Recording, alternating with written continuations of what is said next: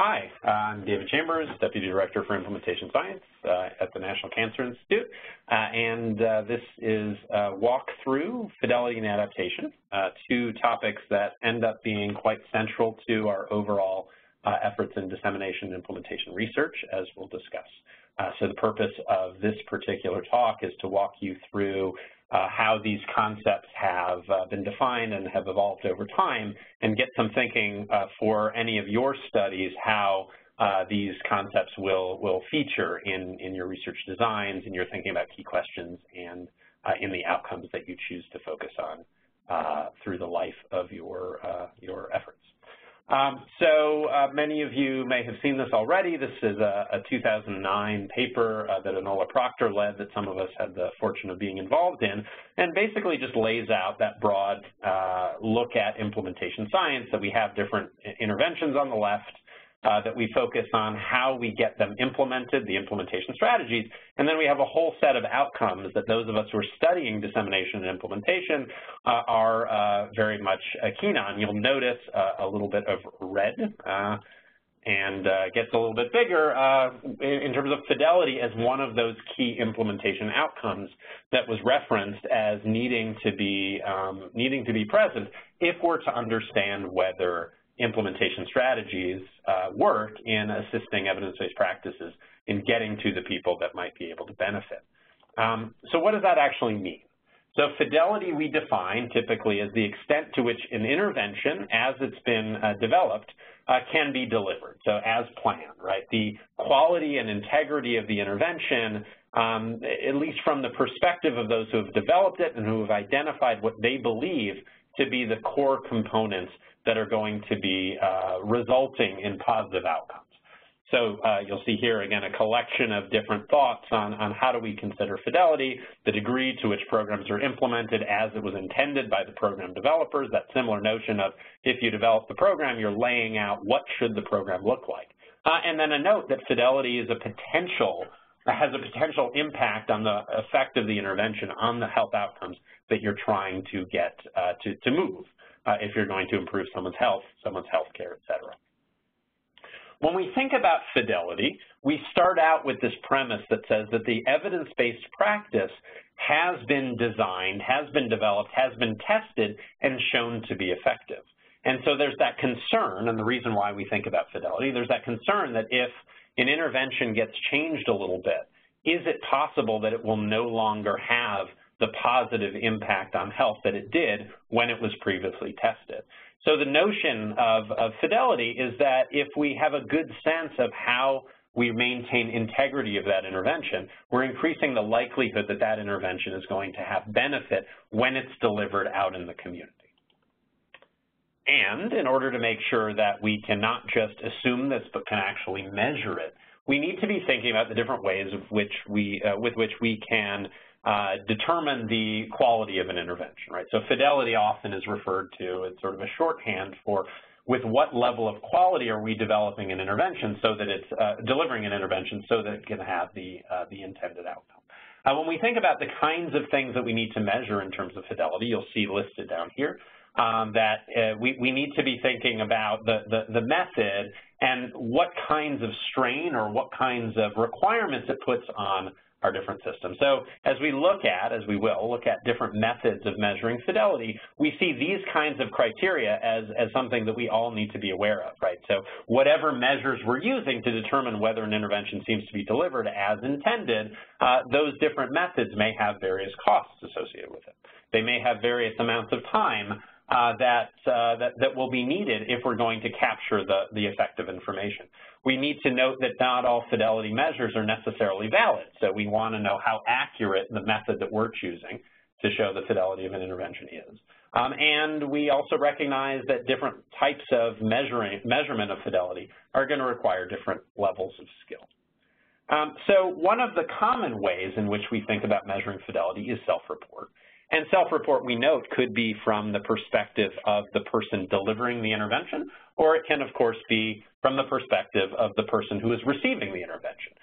You'll see right here a couple of examples if what we're focusing on is self-report from the practitioner. We would be asking them, to what extent, just overall, did you deliver the intervention with fidelity? Meaning, did you typically adhere to a manualized intervention to that manual. Not at all, completely this kind of Likert scale. You might also see a way of asking what components of a particular intervention were delivered in the session. The typical argument being that if there's a set of components that you need to deliver, the more components that are being delivered, the higher fidelity rating would likely occur. When we think on the receiving side, the person who is receiving the intervention, we're asking that question, of the client, of the patient, of the participant, which of the following elements did the practitioner go over with you today? So what was I aware of receiving from the practitioner as part of the delivery of this particular intervention? They might also ask if there's a sort of information dissemination component of that intervention. They might ask not just what was delivered, but how well was this particular component delivered? And you again see this Likert scale. It may range from not very well or not at all to extremely well. When we move up in terms of our intensity of measuring fidelity, we start to go into observation, right? So we are an independent person who is observing the interaction between the clinician or the provider and the patient or the person who is receiving the intervention. And so typically when we think about fidelity measurement, we're focusing on data that's going to be gathered by people who are trained to look for the key elements of an intervention that would be associated with its fidelity. So the trained observer in this case is watching and then coding the specific components of the intervention and making a judgment as to what extent the intervention is being delivered with fidelity. Certainly there have been in various studies a number of different types of people who are trained to exist in this role, right? So it could be staff as part of a research team. It might, in real-world practice, be supervisors who are trying to assess the progress of the providers or the quality of care that their providers are delivering. It might be peers. And there are different ways in which this observation takes place. So certainly someone can be in the room or have direct access to watch how the practitioner is using an intervention. Alternatively, video recordings may be made so you get more of that visual perspective and are able to see the back and forth between the practitioner and the patient and make those codes as to how, again, faithfully delivered was the intervention. And then often you'll have audio recordings where, again, you miss out on the visual, but you'll get a sense of what was discussed, and you're trying to code which elements of the intervention were delivered on the basis of what the audio tells you. So if you look closely at this particular slide, you can certainly tell that as we look at the different ways in which we collect data, we're going to have certain advantages and certain limitations. Again, they go back to those overall criteria. On the advantage side, there are certain methods that might be more time and cost efficient, but on the disadvantage side, some of those methods may not get, like self-report, may not get as clear of a sense of what actually occurred. You're getting the perspectives of the people who were there and potentially reflecting back on something as opposed to coding or identifying fidelity in the moment. The other trade-offs may require higher degrees of resources or higher amounts of time expended, and even those that would have, say, video and audio recording, there may be certain nuances that are going to be missed. You'll see on the video side, there may be, depending on how the camera captures the session, you may not get all of the visual cues. On the audio side, of course, you're going to get none of the visual cues, and so you may be getting only a piece of the overall delivery. Yet, these are still the primary ways in which fidelity of our evidence-based practices are going to be measured. So when we think about each one of our studies, we need to start looking at if fidelity ends up being a key component, which it is in most of our studies, what are the measures that we might want to use if we need to monitor and evaluate fidelity over time. So some evidence-based practices have specific fidelity measures that have been developed and in some cases have been validated as to whether they associate with positive outcomes. The higher level of fidelity means the more likely that the person who's receiving the intervention is going to do better, but not always. So you may have to develop a new fidelity measure if there wasn't already one available. And so then you need to make the argument as to, depending on what method we're using, how much is it likely to cost. And if we have limitations in our studies of what we're able to have access to or what we're able to perform in terms of observations of specific sessions, that's likely to influence what you're able to choose in terms of fidelity measures. Importantly, in many cases, we need to be making decisions as to what are the components of the intervention that we need to assess for fidelity. In some cases, prior research will identify the core components of the intervention that would represent whether it's delivered with high quality. In other cases, we may not know that. And so we have to ask that question of whether we need to assess fidelity across every component of the intervention, or is there a key subset that will give us the best sense of whether the intervention is being faithfully delivered. And so it may be an "it depends," which you'll hear a lot over the course of discussions in dissemination and implementation research. But these are important questions that you need to that we want folks to grapple with. So on the other side of the coin, fidelity is often set apart from adaptation, the notion that if we keep things in a sort of similar form throughout, that we're maintaining fidelity to that intervention. But of course, we recognize that there are a lot of different places in which adaptation may creep in. And so this next section is really just thinking about what are the implications and what are the ways in which we might be considering adaptation of our interventions while they've been disseminated out to folks, while they've been implemented in particular settings. This lovely cartoon is clearly biologically correct and gives that sense of how species adapt over time to be lovely little cute dogs. So we start out often when we're thinking about dissemination implementation research by looking at what assumptions we make about the implementation effort. And so what I have on here are a set of assumptions that even if we may assume that there are some limitations on them, by and large, we've historically been reifying them in a lot of our dissemination and implementation work. And so they are the following: that evidence and the evidence-based practices that are created, once they have that evidence-based label, they basically stay the same. That similarly, once we feel like we know a community or we know a healthcare setting or a system, that we sort of feel like it's more or less going to stay the same, and we can just now focus on what are the strategies that are going to be best at getting those evidence-based practices to fit. We also often assume that that evidence-based label means that it can kind of fit all people who might be eligible to receive the intervention. And furthermore, we often assume that if someone is choosing not to implement an intervention, that they're probably being irrational. And so what we usually set out is that the level of uptake, the level at which our interventions are implemented across different systems, across different communities, the bigger the better, that 100% would be what we're targeting.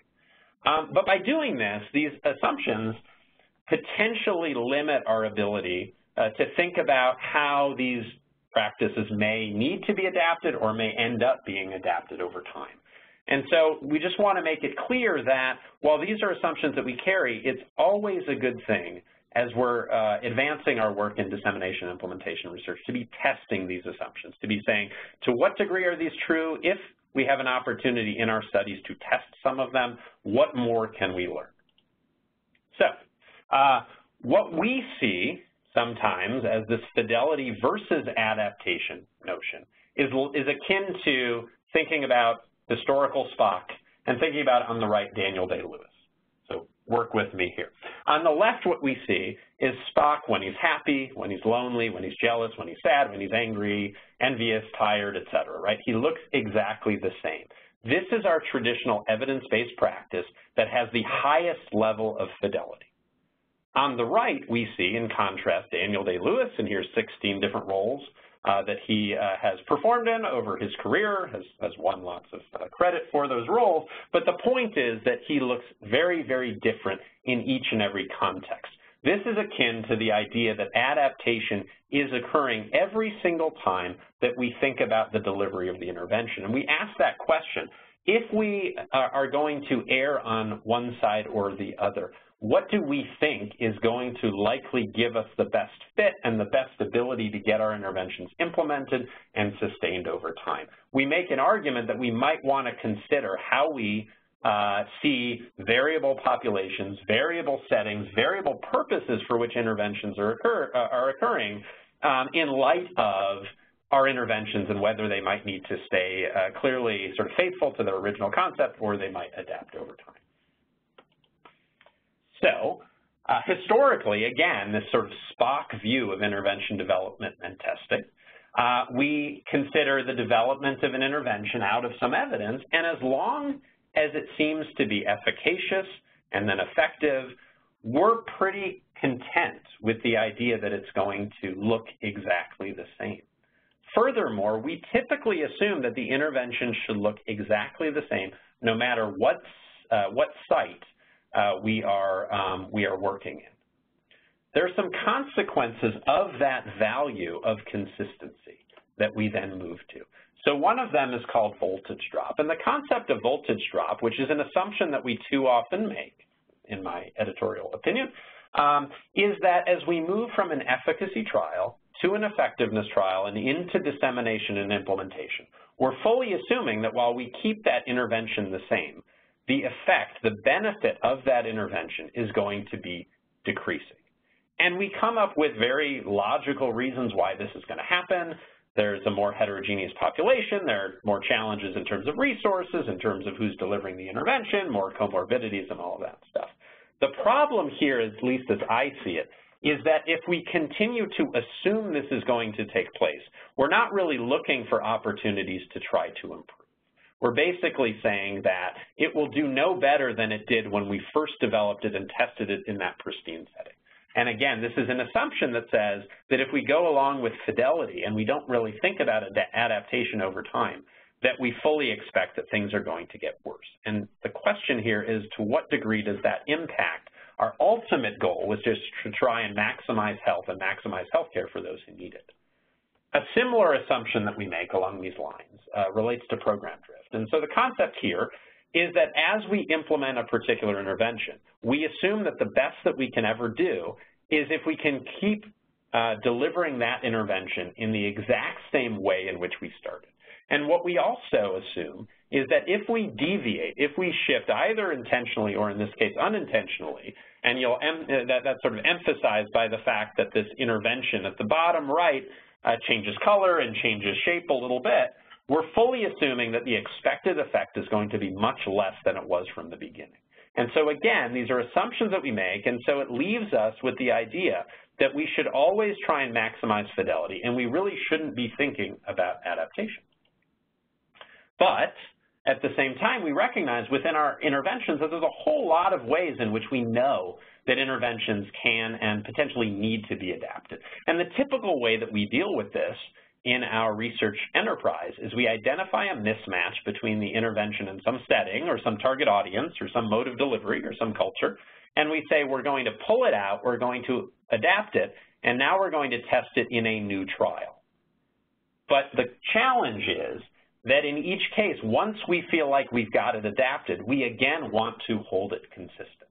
And so there is that question of, are we selling ourselves short if the only time that we're thinking about adaptation is before we start thinking about implementation?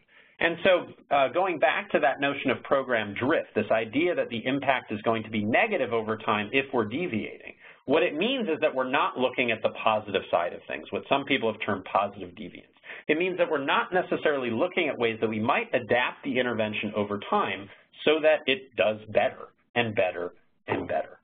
And so again, this notion of a classical view of fidelity as the thing that we want to maximize, and a sort of classical view that adaptation is something that we typically want to avoid, means that we may miss out on ways in which we can make our interventions better and better.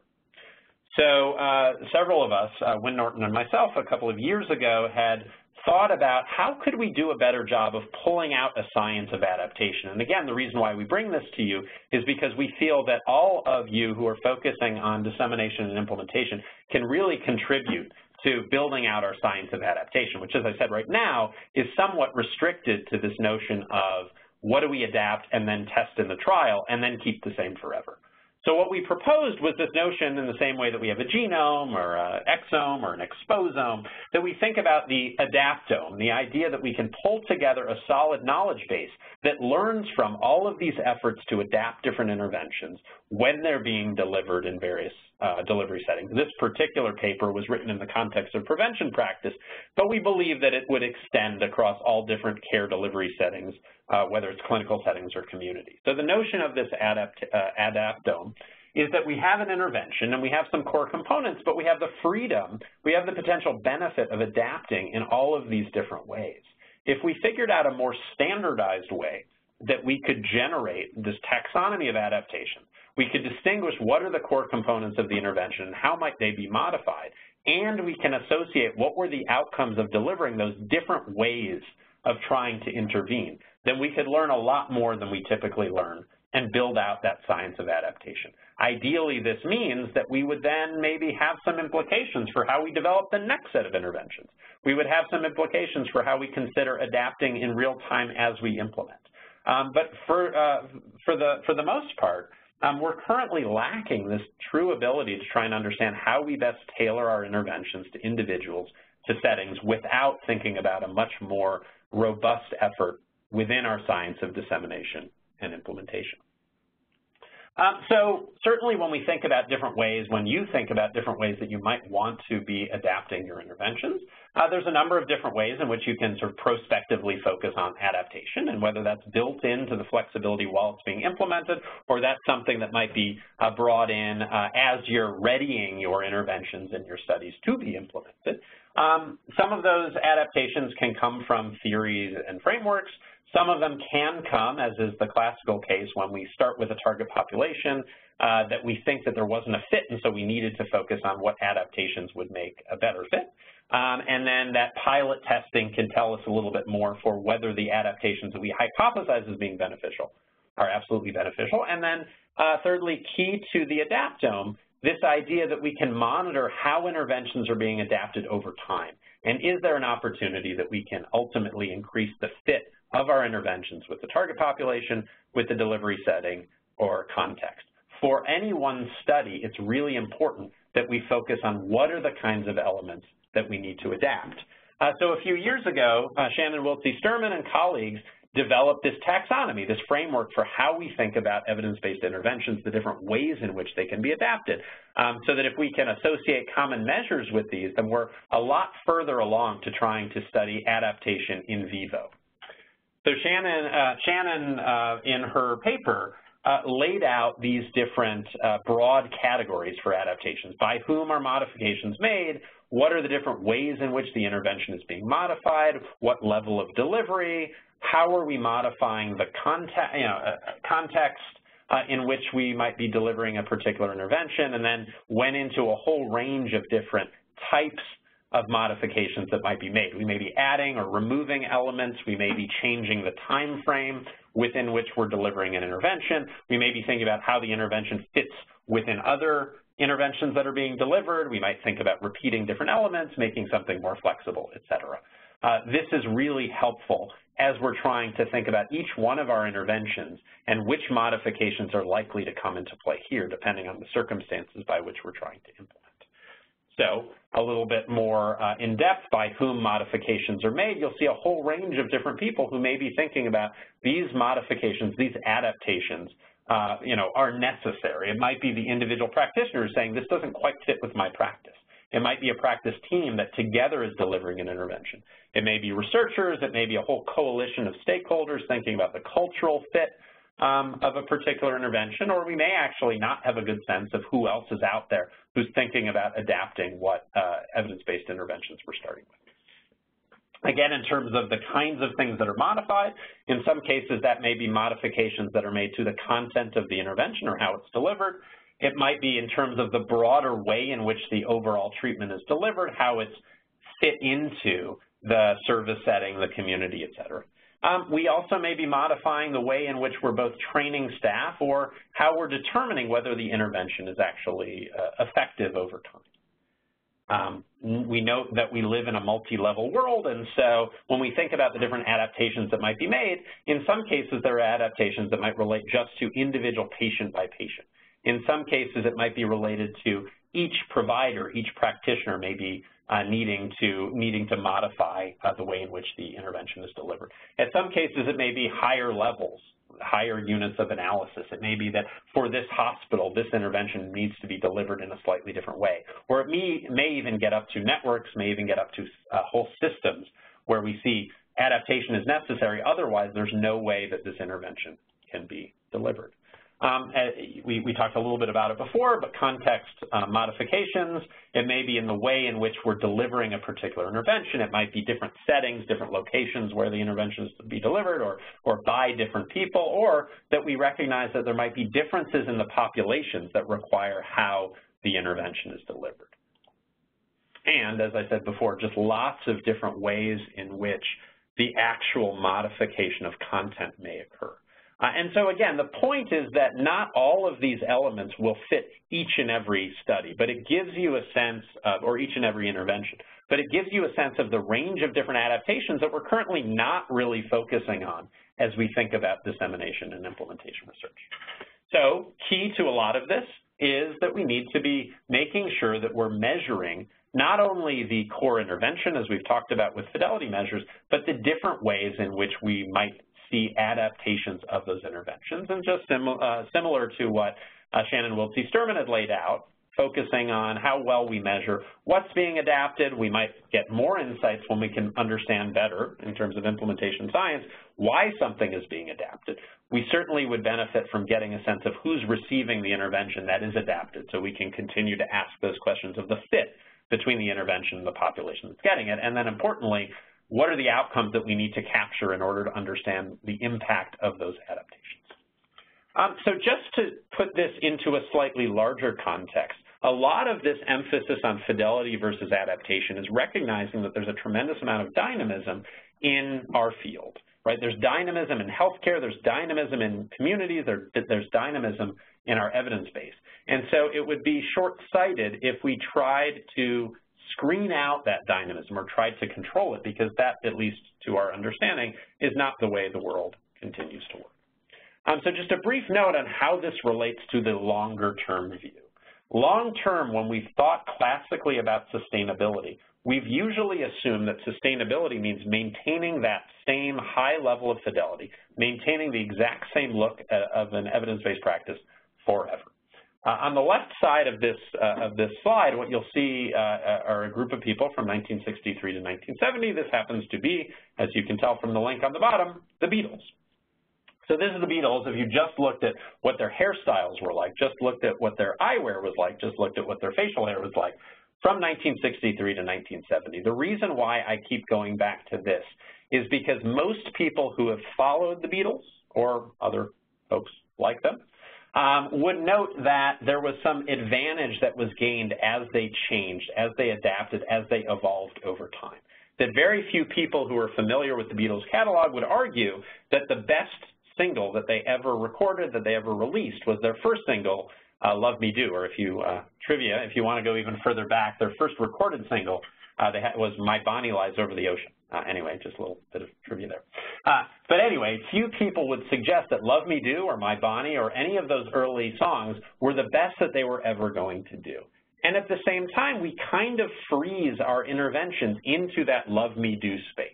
We consider that something like Sgt. Pepper or Let It Be or all those other things should not really exist, that we don't have an opportunity to learn, we don't have an opportunity to grow, if what we're focusing on is maximizing fidelity for as long as we possibly can do. So the question for us in dissemination and implementation is, how do we deal with the potential for our evidence-based practices to continue to evolve over time? What influence does that have as we think about the strategies that we want to use to support implementation and sustainability over time? What does it do to the expectations of the service systems of the communities that we're working in if we take on as a serious challenge that we should be always looking to try and adapt, always looking to try and improve the interventions that have previously been tested? And it asks the broader question for us of where do we go from here?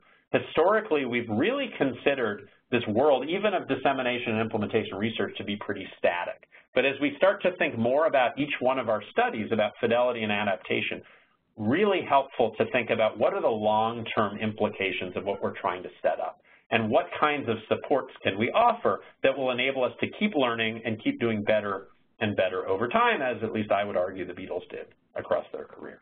Back in 2013, I, along with Kurt Stange and Russ Glasgow, had put out this alternate view where we might think about sustainability as akin to looking at a puzzle piece and how it fits into the tableau of, you know, your typical sort of jigsaw puzzle that you're doing. We note that as we go around the circle, the shape of the puzzle piece changes. We note also that the place in which it might fit is going to change over time. In contrast from this idea that our goal is to try and make everything as much the same as possible, so the intervention never changes and hopefully the context never changes. In contrast, it identifies change as central, that change is going to exist in our evidence base, in our interventions, in our practice settings, even in the broader systems in which we work, in which we live in, and that the best thing that we can do is pay attention to all of that change. You'll see here the quality improvement cycles, these plan, do, study, act cycles, which basically say, are there ways in which we can work toward optimizing the fit between our intervention and between our setting? It may require that those changes, as Dr. Wiltsey-Sturman had laid out very nicely, that those changes may be related to directly the intervention or they may be related to the context. But important to say that change may need to exist. This definitely errs on the side of we need to take account of adaptation over time rather than a sole focus on fidelity, and that's why we're bringing this broad topic as front and center as we possibly can. So there are opportunities that come from considering fidelity and adaptation in that more complex, more dynamic environment. The first one is when we look at our ongoing NIH program announcements on dissemination and implementation research, you'll see that these same concepts resonate within the specific types of studies that we're looking for. We would love to see more studies of local adaptation of evidence-based practice once they've been implemented. We'd love to see the long-term sustainability and thinking about how things might change over time, not just remain in their original state. The idea of scale-up and de-implementation, all of these broader issues will require key attention to fidelity and adaptation. Even if we're not focusing on dissemination and implementation primarily, as you think about some of your other studies that may be earlier in that continuum, we should be considering the degree to which adaptation might feature earlier. So what you see here is your typical continuum of studies from when we've identified a clinically meaningful signal through developing an intervention, doing feasibility pilot studies, and then moving to efficacy, effectiveness, and dissemination and implementation. We should ask the question of, at those earlier stages, can we build in more of a focus on how this intervention might need to be adapted or how flexibly should it be designed? And so that means that if we have an earlier focus on who's going to deliver the intervention and whether that may range, or we have a focus on the ultimate patient population and how they may differ across different demographics or different contextual variables, and that we may even be able to build in tests of different approaches to those interventions. In trials, we've seen a rise in adaptive designs where we're varying the components of an intervention and trying to get a sense of which mix of components might work better than other mixes. Can we build that in so that we have more information to consider adaptations over time? Many of you will be thinking about hybrid designs where you've got effectiveness and implementation together. And is there an opportunity to think about how might we consider adaptation at earlier and earlier stages of the process? So it's not, for those of you who are curious, that we are short on evidence-based practices.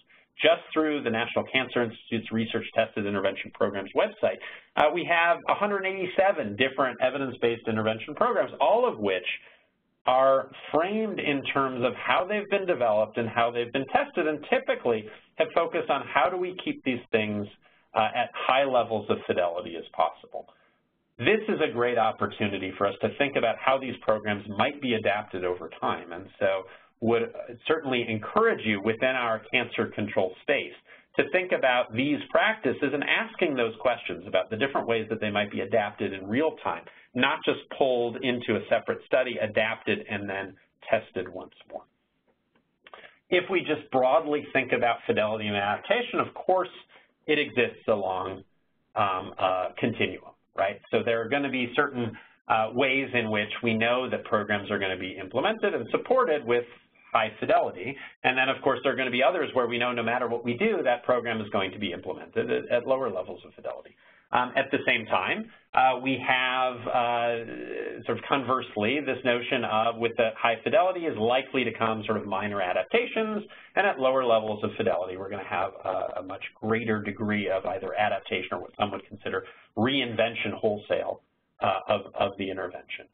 Some would argue that the more that we deviate from the original version of the intervention, the more that we need rigorous evaluation. I would argue that there's an opportunity to build in rigorous evaluation across the board, because right now we're very, very limited in terms of our information on all the different permutations or all of the different points on the continuum in terms of different interventions and high and low fidelity and high or major and minor adaptation. So again, this sort of gives you a sense of this continuum, and I would argue that this continuum represents almost entirely a research gap that we can do something about. So, in summary, and thank you all very much for listening, we consider that both fidelity and adaptation are important, but even more important is understanding for the specific circumstances and for the specific intervention, what is that appropriate balance that we want to try and achieve. Of course, we recognize that where there's a disconnect between the context and the intervention, we need to try and improve fit. And on the other side, we certainly don't want to call into question or eliminate the kinds of elements within the intervention that are likely to yield the greatest health impact. There's no reason to turn our back on the evidence base and how it was established.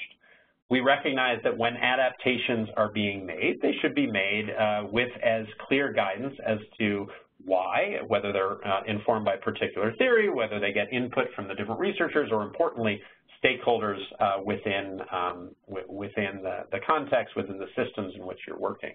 And we absolutely would consider that the choice of fidelity measures, and again, we went through a bunch of different ways in which fidelity can be measured in your research studies, is going to be incredibly important. At the same time, we also want to pursue those opportunities to measure adaptation. And so the best thing that we can do if we're truly trying to understand that balance between fidelity and adaptation is do a better job of understanding the implications of it, do a better job of trying to measure it where it exists, and to try the best that we can to associate that with the outcomes that we're seeing from our different interventions.